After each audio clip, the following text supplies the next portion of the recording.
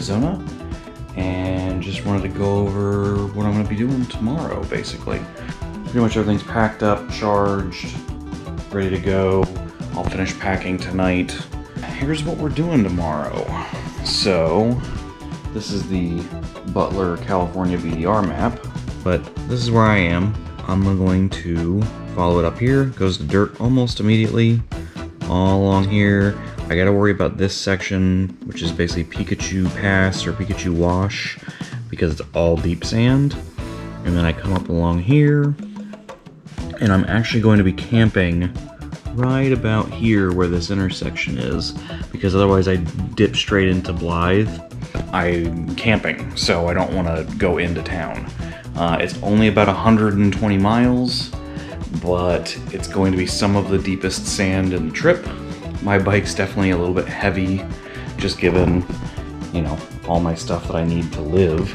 So I'm gonna set off nice and early and see how long it takes me. Take my time, enjoy the ride, get some good video, and we'll see what happens. I am taking water with the anticipation that it might be a dry camp, but we'll see. I don't know. I kind of hope it's not, but if it is, I'll have enough water to not have to worry about it. I will show you what I end up doing tomorrow at the end of the day, and then show you what I'm planning on doing the next day, and we'll just work our way north, basically.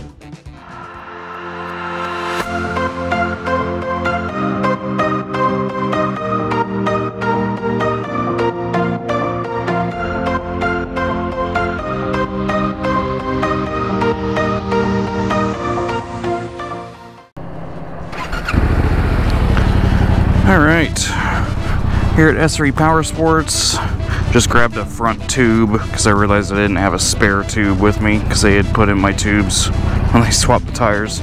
Already topped off on gas, and we're gonna go start the California BDR. This is probably the heaviest my bike is gonna be this trip because I'm carrying water and I'm full of fuel, but that's alright. It's weird, I was kind of thinking about it this morning. I don't quite feel like I'm on a trip yet. I don't have the feeling of like being on vacation. When I was doing the CDT, you know, I had the feeling of like I'm being on this kind of big adventure, and I kind of just don't have that yet, and I'm not sure why not, because I am. You know, I'm in Yuma, Arizona. I'm 1,000 miles from Colorado, and everything I own and care about is basically on this bike right now. So I don't know, maybe it's gonna take like a week or so, or take, you know, getting out onto the off-road. Like, I don't know what it's gonna take before I actually feel like I'm on an adventure or a trip. I just don't quite understand why not. I'm just navigating over to the start of the BDR right now, so I'm probably gonna turn the cameras off here in a minute, and then I will restart them once I'm actually on the BDR. A few inches later. As soon as I make this right turn, I will be on the California BDR route. If you're wondering why I'm wearing a jersey, it's because it's gonna be in the 90s this week, so my jacket's on my tail bag. I've got my armor on. A jersey made so much more sense for this. Alright. Here's official downtown Yuma. Had dinner there last night. It was quite good. Overall, you know, enjoyed the stay in Yuma. It's a little run down in places. I'm sure it's got some problems, but it's a neat little town, you know? Not gonna fly the drone. Marine Corps Air Station Yuma is here in town, and so the drone flight prohibition pretty much covers the entire town. Their airport is like directly over my right shoulder, back over here.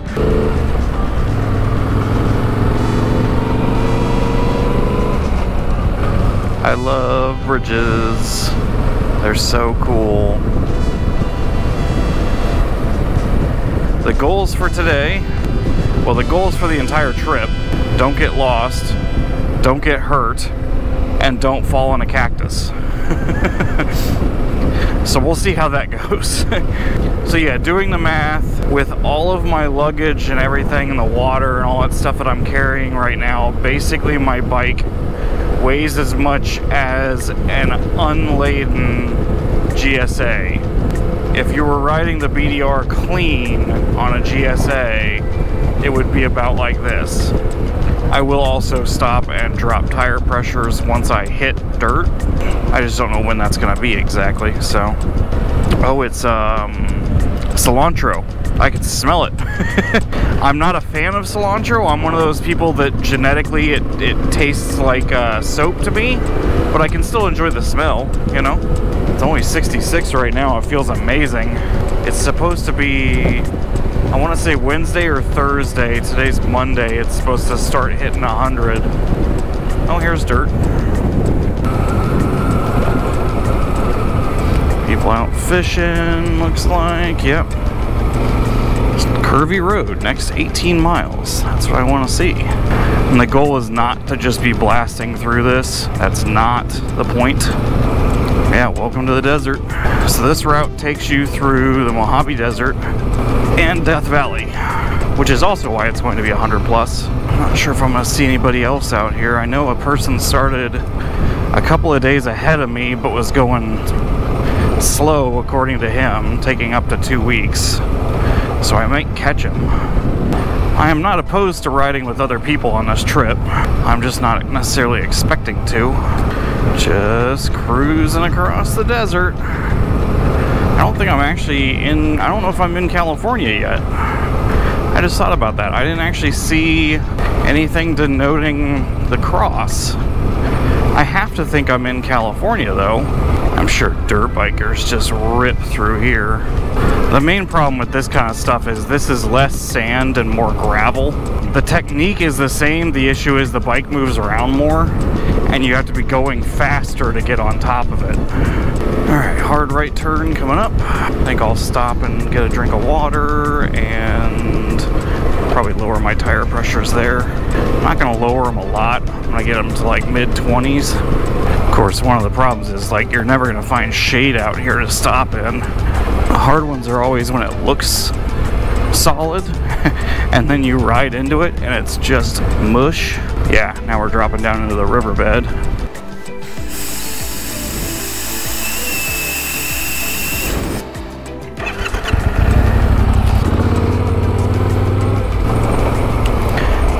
So much like Arizona. God, that is gorgeous. The desert is just so beautiful. You know, people act like it's empty or that there's nothing there. Like, there's plenty here. It's just not green. That's the difference. But it is gorgeous. This is fun.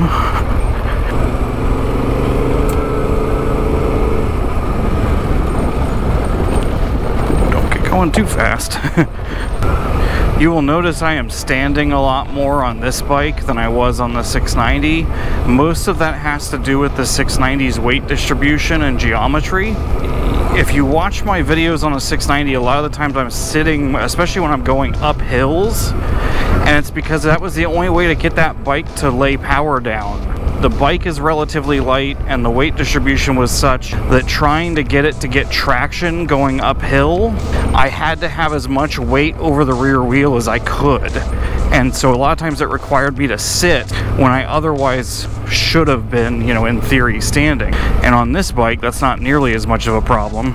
And so I'm able to stand on this bike in a lot more areas where it just makes sense. But yeah, the amount of grief that I got from my videos on that bike where they're like, you need to be standing up. I don't know why you're sitting. That's why you're having so many problems. And it had nothing to do with anything other than the fact that I needed to be able to get traction. And the only way to get traction on that bike, because it is basically just a big dirt bike, was to sit sometimes. You know, if you watch guys doing enduros and stuff on 250s and 350s and even 500s and stuff, they're sitting a lot, especially going uphill, because that's the only way they can get the bike to lay power down. All right, I'm gonna get the drone out. Don't fall over, please. That gives you an idea how soft this is.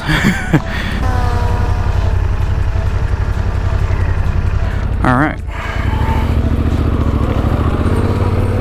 What's nice is I can just ride now. I don't have to worry about, is it keeping up? Did it fly into a tree? it just tracks. And it'll do 40 something. It keeping up isn't really a problem. And the batteries charge off of USB-C, so I don't have to worry about recharging batteries when they're dead.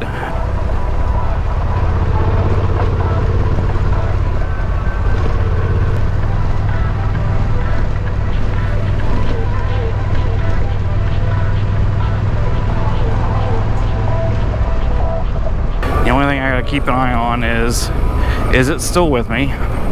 And what's the battery life look like? The only time I've had it lose me was when I was accidentally pressed the pause button instead of a directional arrow.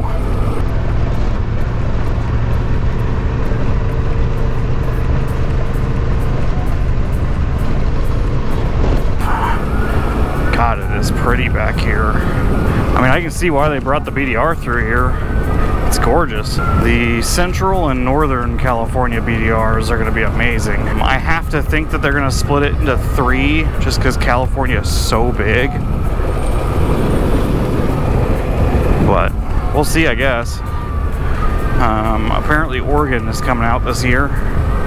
I really might try and reach out to them and being like, do you need another filmer on the Oregon route? Because I would like to take part if I could. Yeah, here's the sand.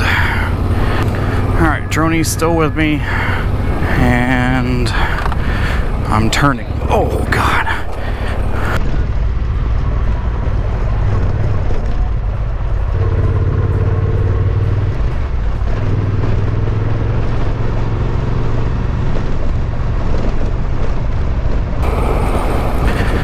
No off-road travel, just sand. We're gonna land it.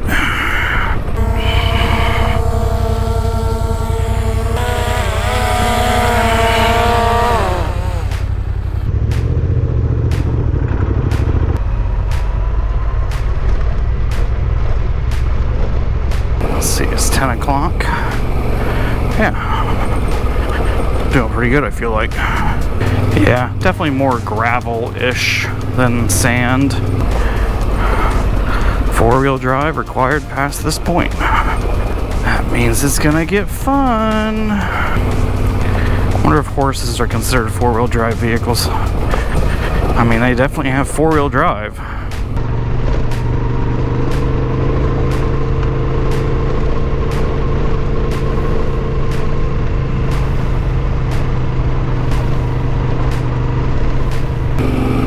Get up to the top of this hill and stop for a second.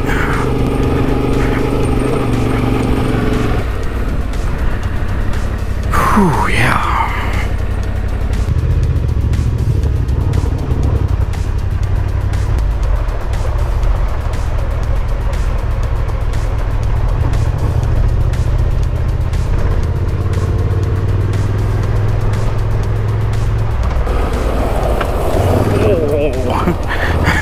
Had a big old one. I'm gonna start taking more breaks. I'm not in a rush. This is just really fun to ride through, so you kind of want to blast a little bit. It's like, well, one, it makes it easier, and I'm always one of those people of like, once I'm riding, I don't necessarily want to stop, and I have to remember to take it easy and take breaks.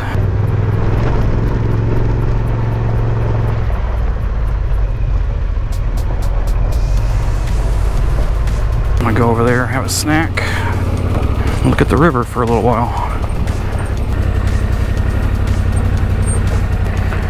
Alright, let's take a break for a minute. Show you my neat pivot trick again. On this bike it works great.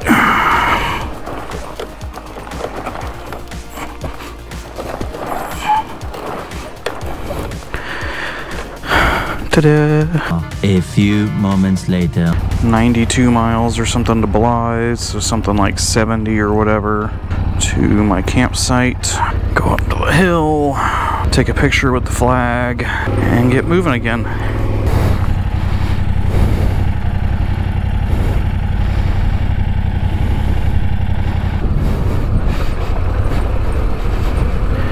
Alright, back on the route.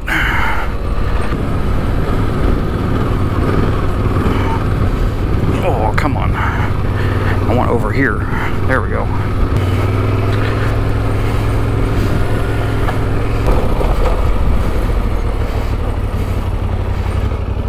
Beautiful, God. I'm glad I took that break. Just kind of had a snack and drink of water and went to the bathroom. Chilled out for a little bit. Not in any rush.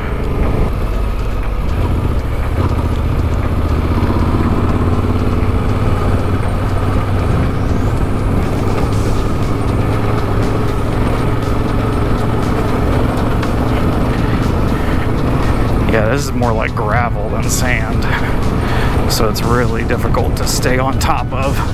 Ugh, come on.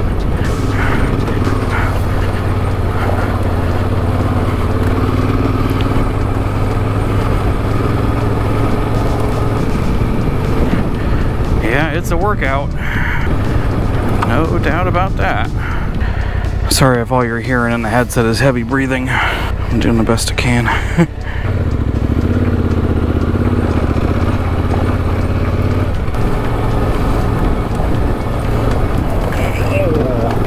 Oh, that's really deep.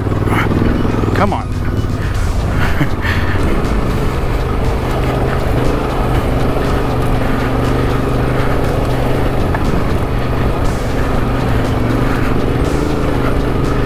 Oh, come on.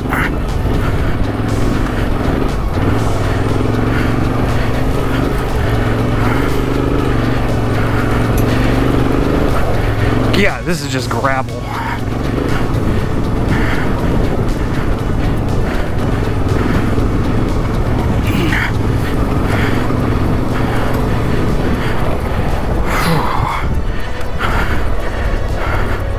Oh!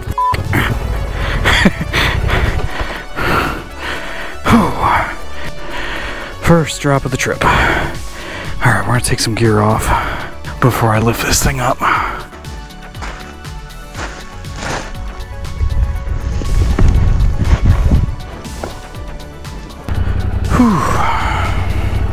Alright, first fall of the trip out of the way.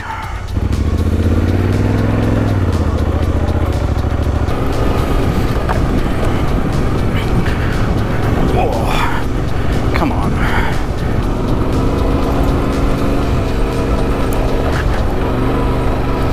Yep, I want back over here.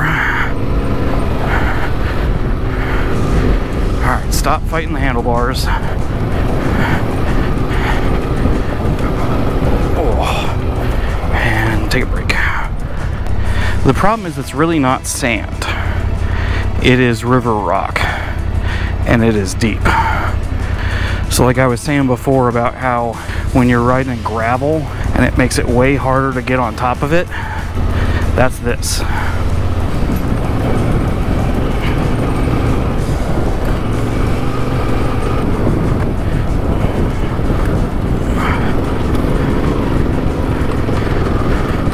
There we go. Oh, come on.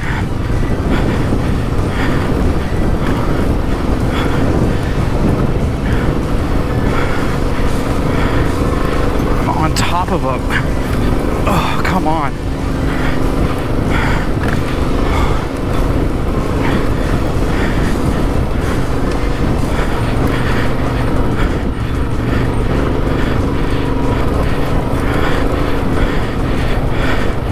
Oh, come on.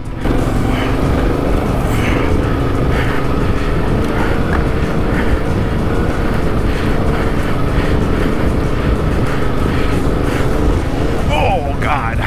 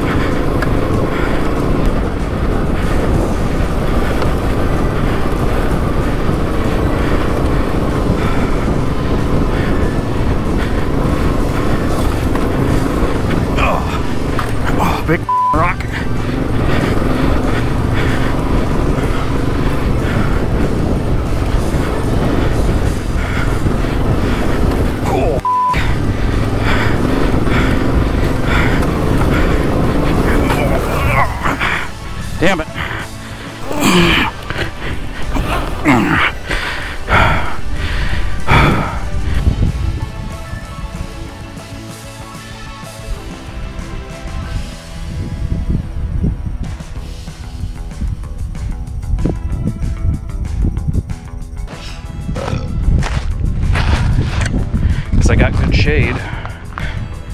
This is gonna be a long day. Had lunch. Took a nice long break. Oh, this is gonna be some of the slowest off-road riding you've probably ever seen. I'm gonna do my best not to burn my clutch out, but no more high speed. It just doesn't float, and all it results in is harder crashes. Cause yeah, that last one was about 35. Granted, it scrubbed a lot of speed off before I actually was over, but it was not fun.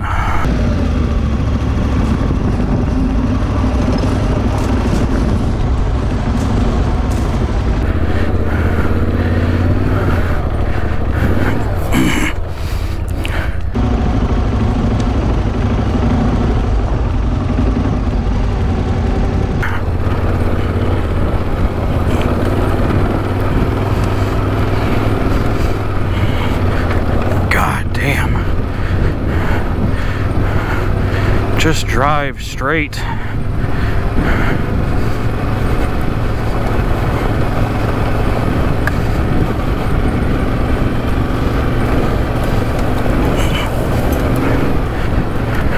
Now I know why so many people bypass this section, especially. Potentially even the first two sections. Most tour groups I know of don't come through here. And it's because of this. Again, sand would be one thing. Sand is fine.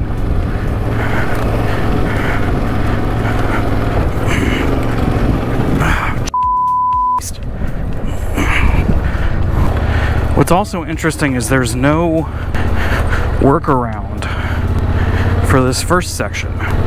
There's workarounds for other really difficult bits, but not for this.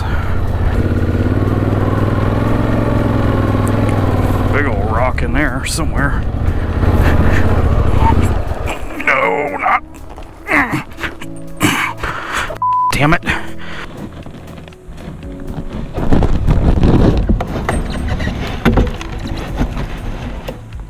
Alright, here's what's going on. I am caching my luggage, and I'm going to try and ride out to Blythe and get a truck to come back in here and grab my luggage. I'm just exhausted. Like, it's not heat or dehydration or anything like that. I can't pick that bike up any more times with the luggage on it.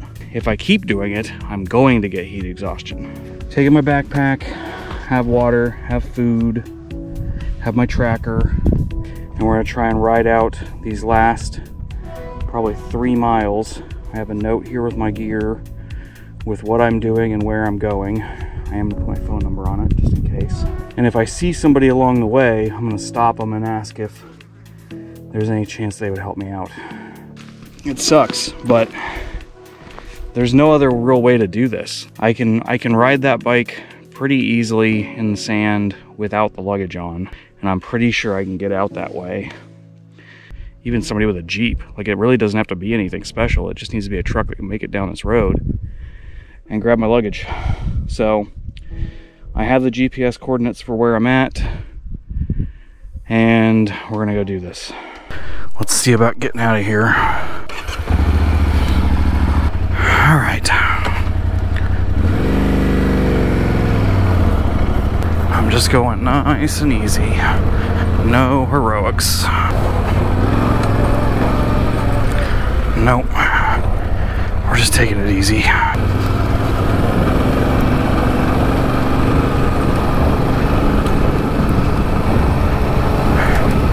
There, we're floating finally. Not great.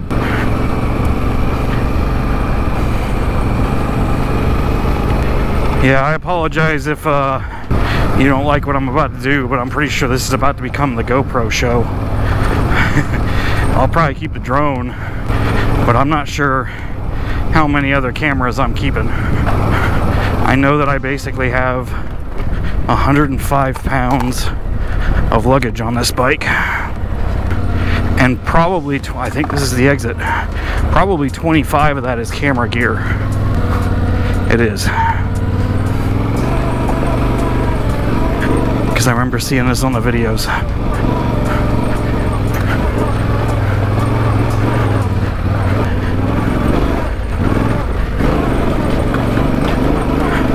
Just bounced back and forth a little bit.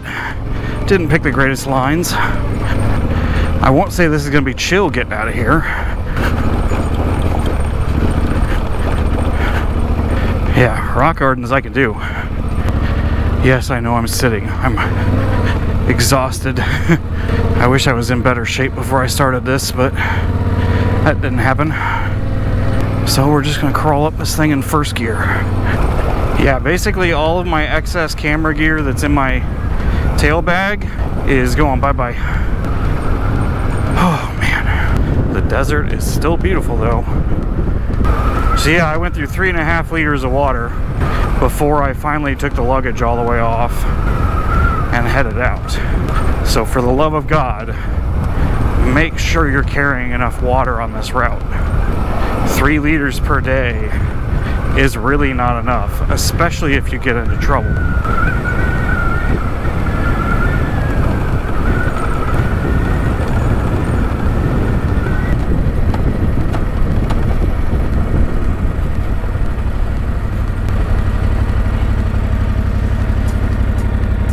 "12 seconds later."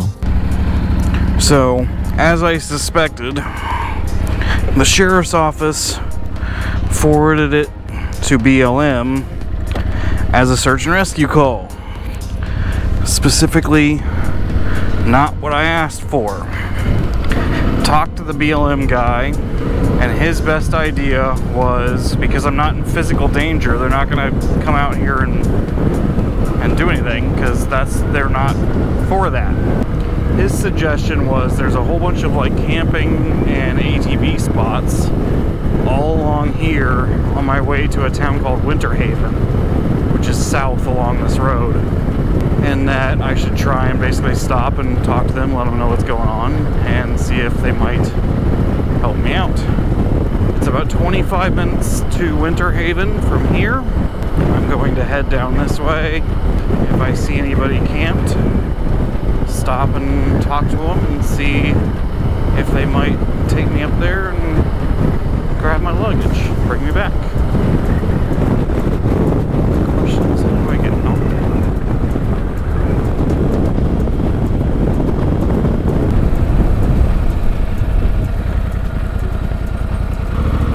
Oh, motorcycles. Perfect. Hello. I have potentially an unusual question for you. I was up here on Indian Pass Road. Hey, you looking for the BDR? No, that's what I'm following. I'm actually looking for a little bit of help. So I was following the BDR, and I got up on Indian Pass Road where it follows a wash for about 10 miles, and got to the point where I actually had to cache my luggage. just to get the bike out. I think I was on fall number 5. I was like, yeah, okay, it's 90 degrees. I'm gonna end up with a stroke. Keep doing this. And so I'm trying to see if anyone would be able to help me go back and get my luggage. Yeah, it's like 6 miles off of the road up here. But yeah. Okay. And I will absolutely reimburse you for gas and time spent. It's a Tenere 700. Oh, okay. Yeah.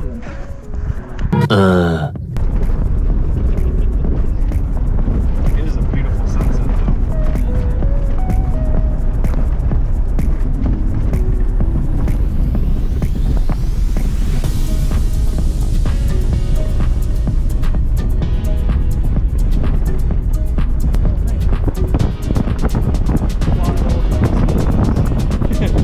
You guys are fine.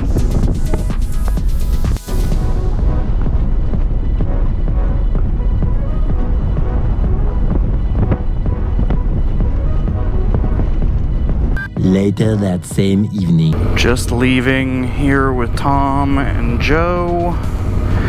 They saved my ass. And now it's time to get to Blythe.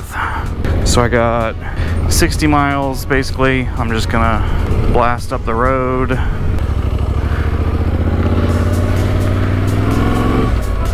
Yeah, 68 miles.